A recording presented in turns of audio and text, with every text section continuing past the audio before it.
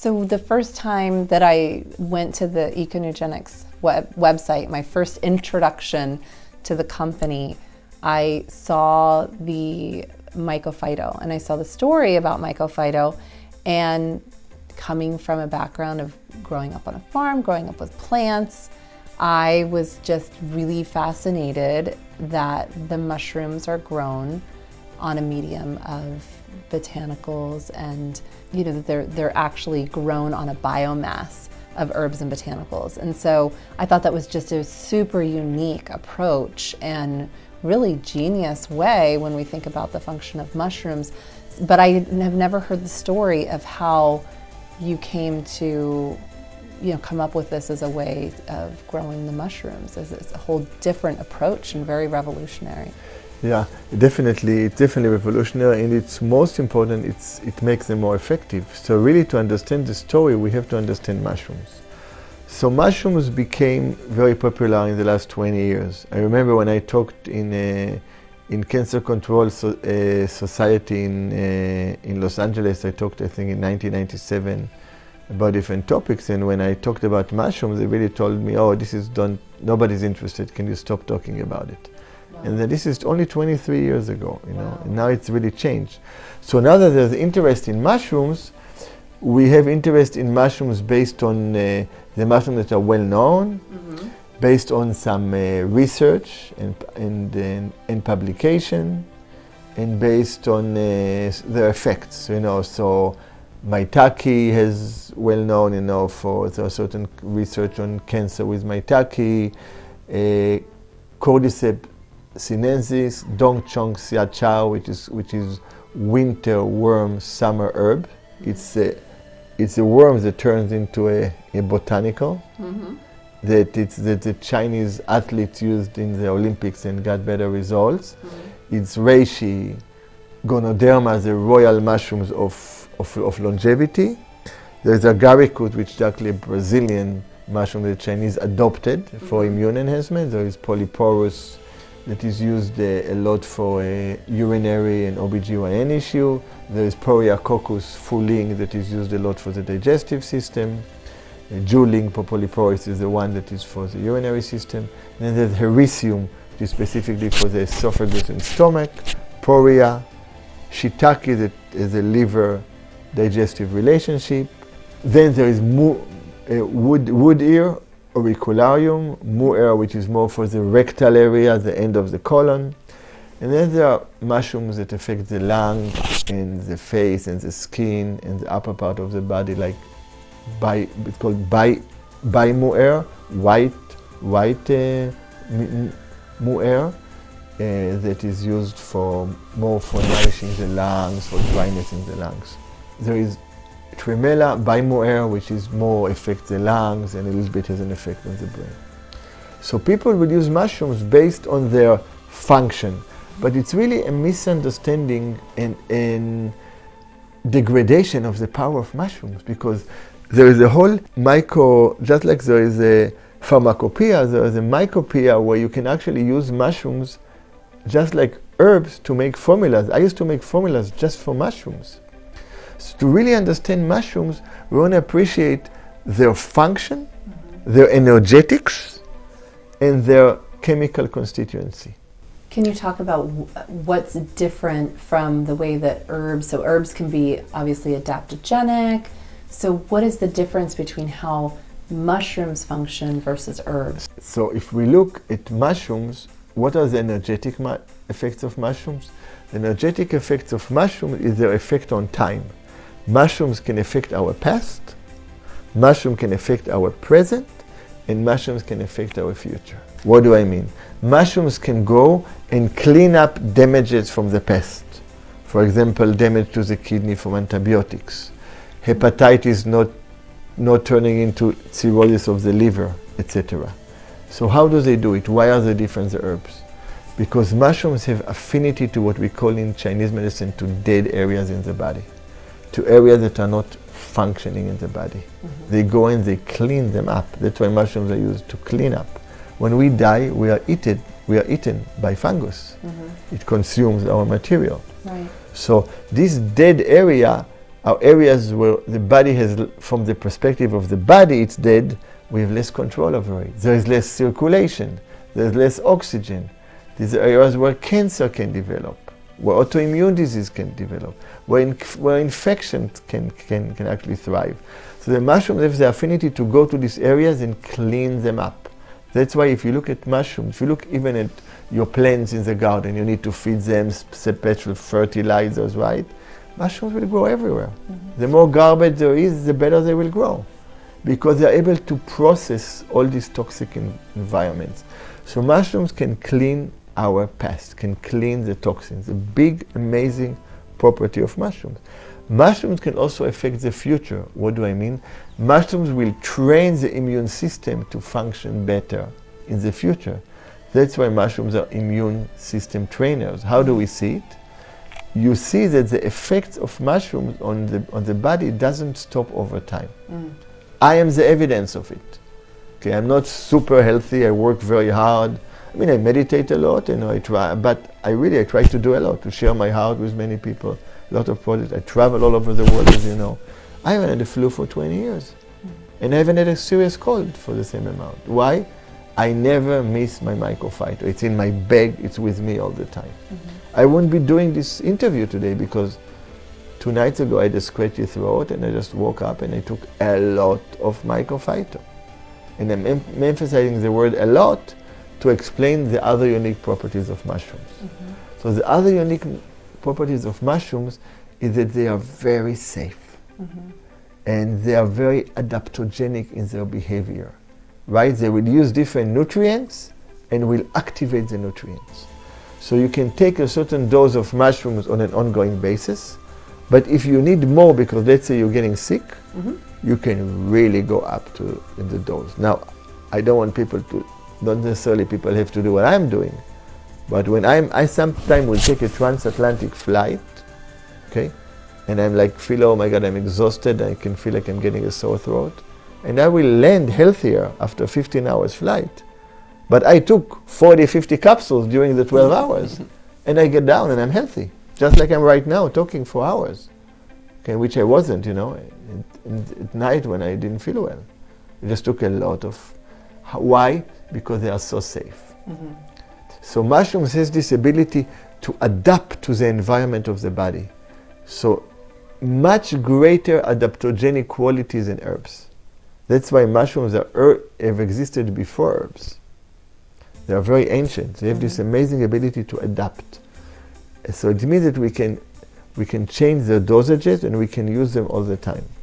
What's amazing about mycophyto is that we are taking botanicals that are focused on enhancing the immune system, and helping our general health.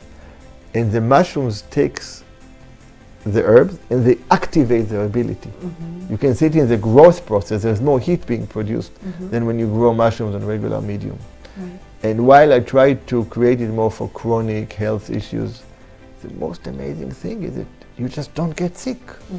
And we know it. I mean, I have a few friends and people who work with me. They just don't get sick when they use. So it's remarkable. Like sometimes I see all the different epidemics and say, wow, if people just knew if we took enough of this, they just will not get sick. It's remarkable. It's really amazing. So that's one thing that is important to really understand. But this is a result of the ability of the mushrooms to address different issues of the past, of the future, and of the present. How do mushrooms address the present? They enhance and improve the immediate immune response. That's why I didn't get sick. The effect was immediate, within minutes. I feel better. It's not like a stimulating effect. You just feel, wow, my sore throat is gone.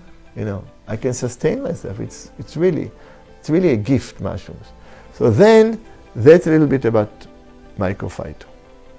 I want to talk about how we use mushrooms as a nutrient. I call it mushroom multi-nutrient. So for example, the 10 mushroom formula, I call it the ultimate mushroom multi-nutrient. Why it is ultimate? Because when you look at the formula, you see 10 different mushrooms, okay? So you look at the mushroom and you can read on the label, you have Ganoderma and Poria and Cordyceps and Vermitis and Grifola, Maitake, Shiitake, different mushrooms. Right. But this is not how the formula is designed. It's designed to address issues of the past, present, and future, and it's designed to cover us from the brain all the way to our urinary system. Mm-hmm. So you got cordyceps and ganoderma addressing brain function, Right. and detoxification of fat-soluble toxins. So how will it happen? And tremella supports it also by Moer. Well, these mushrooms have a higher level of phospholipids. Mm-hmm. And phospholipids can penetrate into the membrane and exchange with fat-soluble toxins and rejuvenate and protect the brain. Also, they will protect the heart and the lungs. It's the upper part of the body. Then we got mushrooms that are protecting the liver, shiitake, and also ganoderma, of course. Right. Maitake is specifically for the digestion, and they have a relationship, a liver digestive relationship. And then we got hericium, poria, and auricularia, Mm-hmm. addressing all the levels of the digestive system. Mm-hmm. And then you got polyporus, juling, addressing the urinary system. So now you can see how you got in one formula the whole body and different aspects. Mm-hmm. For example, polyporus trains the immune system for the future. And then you got Coriolus, which affects the digestive system and affects the immediate response. Mm-hmm.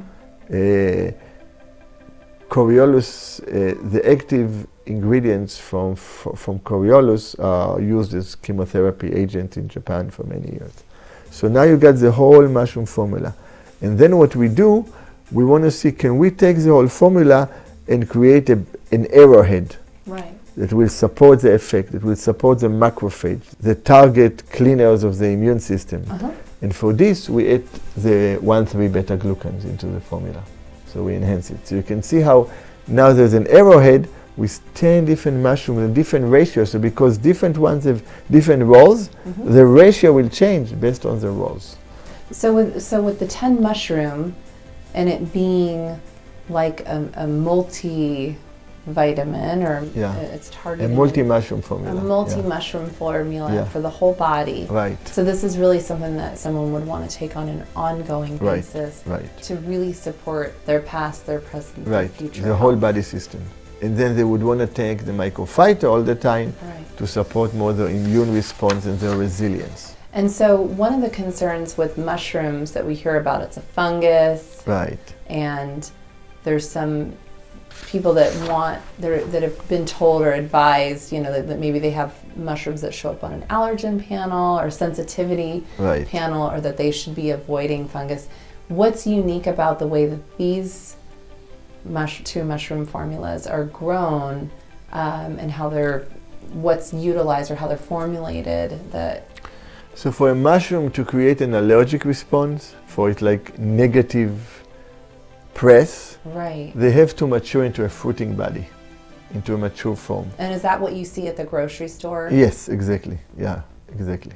Like a fruiting body, yeah. Mm-hmm. So these mushrooms are grown as mycelium. We harvest them at their growth it's the growth stage, when they're really moving, when they're really transforming the medium into mushroom. So they're also very active. There are a lot of active enzymes, but they don't have the final fungus mushroom sensitivity properties. And that's why I often will give these formulas for people with sensitivity Mm-hmm. to mold or to fungus, and it will help them because the immune response is improving, especially the T-cell response, definitely.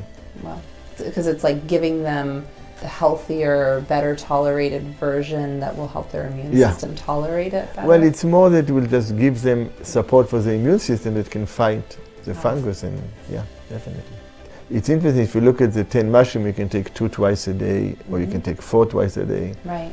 And with the pectos, with the mycophyta, you can take again 2 twice a day or 3 twice a day. But whenever you feel that you are stressed or exhausted, Right. just pop a few more capsules, especially of the mycophyta or another scoop, or in my extreme cases, Right. I will throw in 18 capsules into my mouth, and then half an hour later another 12 and another 12, and Right. suddenly my cold is gone.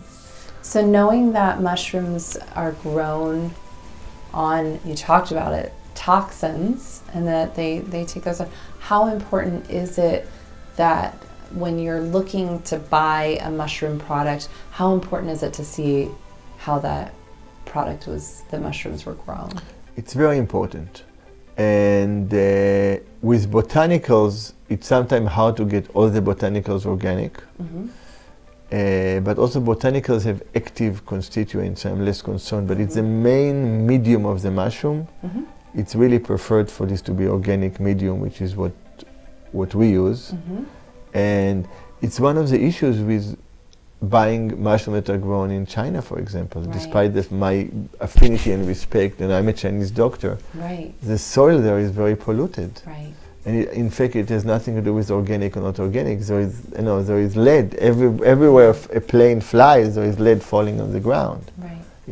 So we actually grow it in closed systems where we know that we don't have these kind of things. And yeah, so definitely, because remember, they do absorb heavy metals. It's part of their ability. So definitely, it's very important. So they're grown domestically here in the United States in a very controlled environment. Completely. So to really protect the integrity. Both formulas.